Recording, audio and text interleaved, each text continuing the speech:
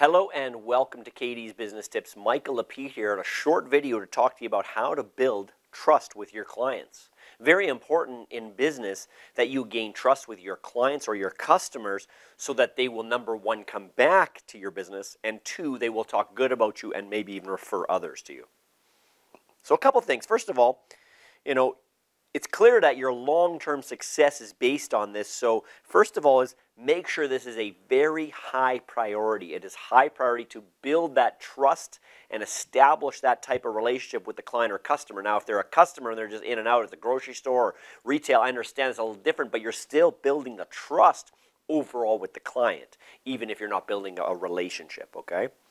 So number one is deliver on promises. Make sure you're consistent with delivering your products, your service as promised, as advertised maybe, and on time. Very important. Always follow through on your commitments. Number two is try to under-promise and over-deliver. When you can under-promise and over-deliver on your promises, you're going to be much better looked at from every point of view of every customer and every client. Be reliable. Be consistent is very important. Because if you are reliable and consistent on things, you'll have repeat business, you'll have referrals and so forth. If you're not consistent and people see the ups and downs, when you go to those restaurants and one time you have a great meal and the next time you go there, it's like, what happened, right?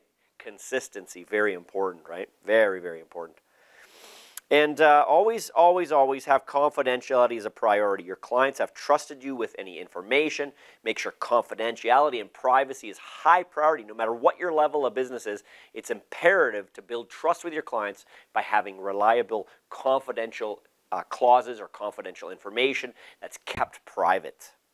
Be flexible. Tailor your service and products to fit special needs, maybe specific needs of your clients. So try to be customizable if you can. If you can't, it's understandable.